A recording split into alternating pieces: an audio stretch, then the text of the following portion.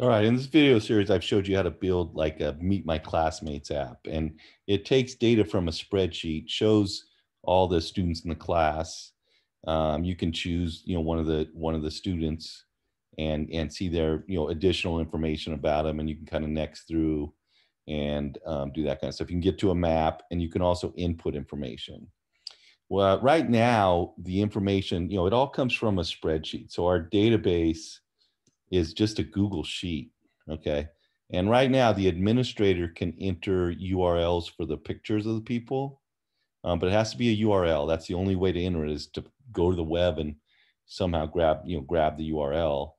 And the user can do the same thing by entering an image URL when they try to add a student. Okay, what I'm going to show you is how to use a third-party tool, Cloudinary, which will serve as our kind of a cloud database where we can store image files.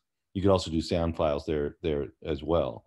But it's really important because this gives you a way to do posting apps where people post pictures and either take it with a camera or choose from their photo library, and you can store store them for you, and Cloudinary gives you a URL back, which you can then use. Okay, so let's go ahead and do it. And so I'm going to go back into edit mode, and I'm going to go to the student screen, and I'm going to add two components. One is called MediaDB, and this is the way we connect to that Cloudinary tool I'm talking about. But it's really, this is where we can store our media database, right? And the other thing I want is a photo library, so the user can choose a photo, and it's a real simple to use component. So that's what I need. In my user interface, I'm going to add a button that allows them to kind of open up the photo library. Okay, so I'm going to go over here, get rid of that search term, and add a button. I'm going to add it right below here. Whoops, sorry, didn't get it in the right place, but let's see if I can get it there. One more down. If you have trouble moving these things, it's always better to move it from the left screen over here.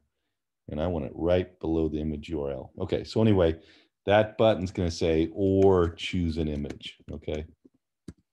All right, so either they can enter the image URL or choose an image. I'm going to add a little bit of margin below. So I'm going to add, I don't know, 8% here. And so just to separate the areas. Okay, so either enter in an image URL or choose an image. And I'm going to rename this button as well to the choose image button. Okay, so I think we got our interface set up. We got our components. If we go to the blocks, this is for when they finally submit, right? When they get all the information and they click submit. But I'm also going to add a new event handler for choose image button when they click that. And our goal is really take the image they choose, stick it in the media database, get the URL back, and then use that URL, stick it in to this image URL text box. And then when they submit, we'll use that URL. Okay, so on the choose image button, click, first thing, of course, just there's this select photo function, which is the only function in photo library. So it's just going to open the photo library for the user. They can either choose a picture or cancel. Okay, and you'll notice there's three parameters that come back. The photo, if things are cool, did user cancel, and if there's an error. Okay, so we're gonna have to deal with those three things. If things are good, we're gonna actually upload the file we get back to the MediaDB.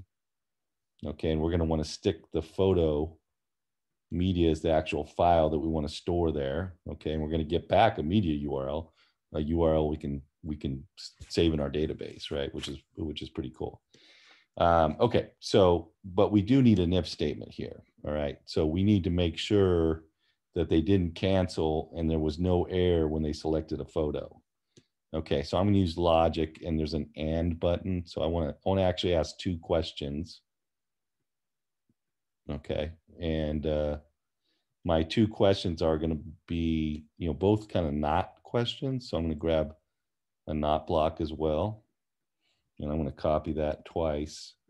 And essentially what I want to say, if they didn't cancel and there's not an error, then we want to do this file save. and I should probably put, like stick something in a label, some status for an else here if there is a problem. But for now, let's just say if things are good, let's go ahead and upload the file. Now, when if the things go good and we do upload the file to Cloudinary, we also want to stick the URL that we get back into the thing that is called, let's see, image URL text input. Okay, we want it to show up there. Okay, so I'm going to go grab image URL text input and the get text, or sorry, set text. And what I want to do is I want to set that text to the URL that Cloudinary returns to me. Okay, so if things are good, let's upload it, send it the file, get back a URL, and then we'll stick that URL into our text box.